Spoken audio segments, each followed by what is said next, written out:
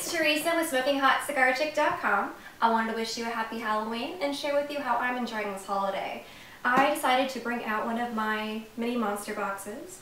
I've been going through all the cigars in here. I was really excited when it came out too. The Corona tends to be one of my preferred cigar sizes, so to have all the monsters in one box in mini form was really exciting to me.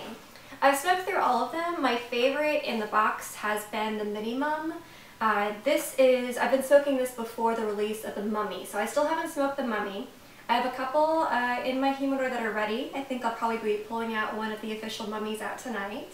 But I really like the way it tasted in the Corona, so I'm curious to see how it's going to change from the size. And I do expect to see it change with the size. So with the Corona, I wanted to start off the evening with this and then work my way to the Mummy and see directly, one after the other, what changes I notice. What I like about this particular cigar is there's a bunch of what I would call autumny flavors. I get a lot of, right away, like a white peppery note. I get a bunch of woody notes, a lot of nut, like a hazelnutty, almondy kind of flavor. There's some kind of nut flavor going on. A little bit of a spice, but again, mostly the white pepper and the woody and nutty notes is what stands out to me. It gets a little sweet there. There's a nice little sweetness in the aroma. I think it's great with the cool, crisp weather outside. It's a great, well, I love Halloween, so the monsters always make me happy. But I really just enjoyed this cigar, and I'm happy to see it in the Corona.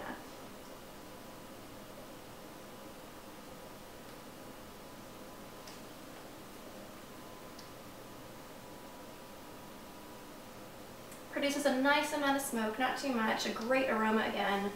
I really get that kind of spiciness in the nose. It's a slight spice. I wouldn't call it, like some of the peat stuff can be very peppery. I wouldn't call this cigar that way at all. The cedar notes kind of stand out in the middle, and then I just get a little bit of that sweetness in the finish. Beautiful, beautiful cigar if you haven't gotten one. If you can find them, I would highly encourage you to get some.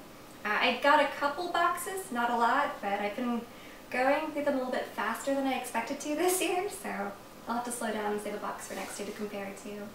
But so I'm looking forward to smoking the Mummy officially tonight. I'll have a write-up with some of my comparisons. If you've smoked both, I'd love to hear your thoughts. Let me know what you think. Let me know if you prefer one size over the other. And if you have a preference in general for a certain vitola too. I'd love to kind of hear your feedback and see what your thoughts are. Alright, well, I hope you're having a fun, happy Halloween. I'll be speaking with you soon. Take care. Bye.